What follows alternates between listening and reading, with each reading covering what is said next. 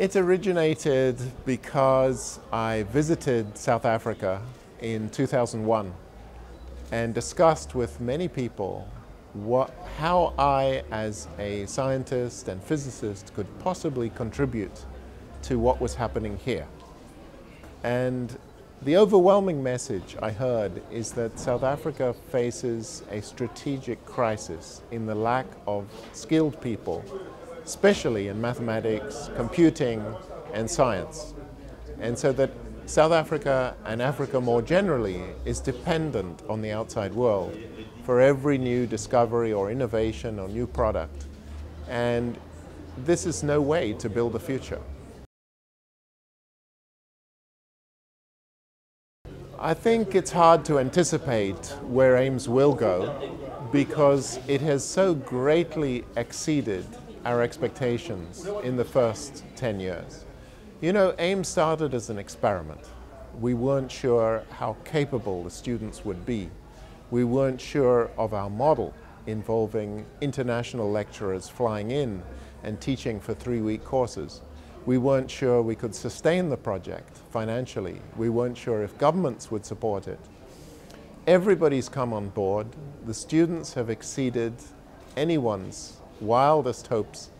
We're here today hearing about the science they are doing at the cutting edge of physics, of nanotechnology, of epidemiology, of many other aspects of science, very relevant to development.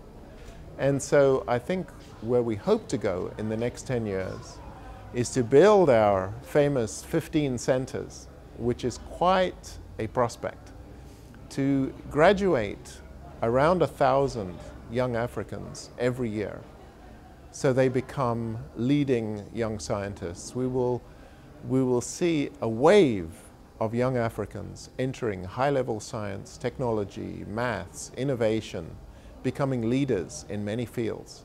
This will transform the image of Africa and it'll transform the reality of Africa. AIMS is unique as a global center for advanced training for many reasons, one of which is the incredible diversity of the student body. Nowhere else in the world do you have 50 students from more than 20 countries. In each one of those countries, the students represent the first or the leaders of their generation getting into science. There's a buzz, there's an anticipation, there's an expectation which is greater than any other center in the world. Nowhere else do you get lecturers from so many different countries coming to teach and giving their best, because the lecturers are inspired by their task, which is to help a whole new continent get into science. They don't get that buzz at Cambridge, at Princeton, or in Canada, wherever they come from.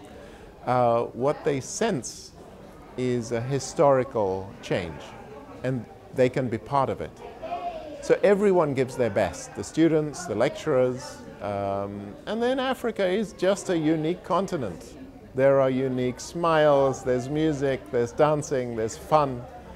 And connecting all of that, the color, the vitality of Africa, connecting it to science and technical thinking is truly inspirational.